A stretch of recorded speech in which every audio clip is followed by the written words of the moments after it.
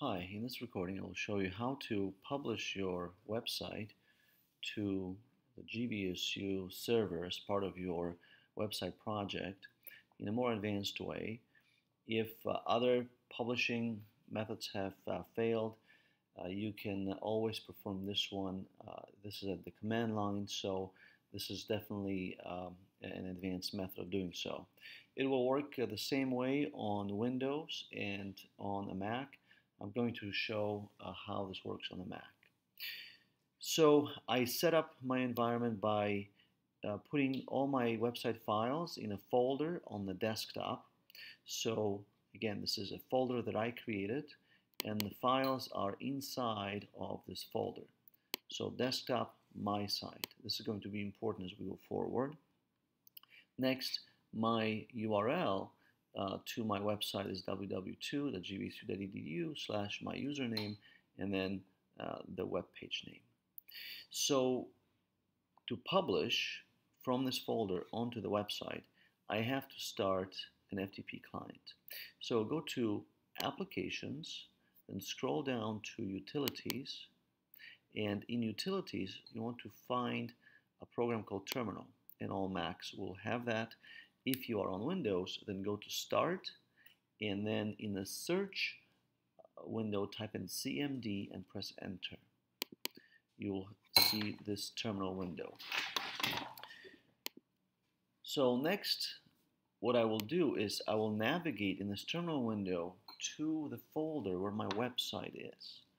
And if you are on the Mac, all you have to type in is CD desktop, and then again press enter, and then CD my site. So this is where I stored my web pages on the desktop in the directory my site, and I'm going to stay right here. Next, I will type in a command that will allow me to send my files to the server, and this command is FTP, then -I, and -I will be important in just a moment. Type in your username, and then at www.gvsu.edu. So this is the command that allows us to connect to the server. I press enter, and of course you have to be either on the VPN or you have to be on the GVSU network for this to work. And you can see a previous video about the VPN client.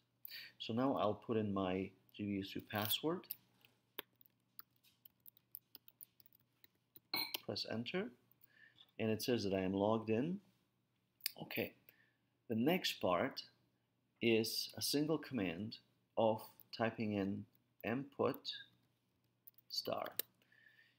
So this is going to work if we are in the directory where the files are stored, our website files, and we have connected via the FTP client, and we have the -I enabled, so that way there will be no further questions per each file. If you did not specify the I, then the mput command will ask, would you like to copy this file and the next file and the next file, and you just press yes and enter for that.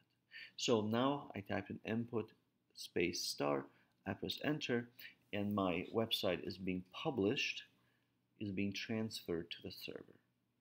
So this is how you can do that without Composer publishing and without the GVSU labs where the publishing is right off the desktop.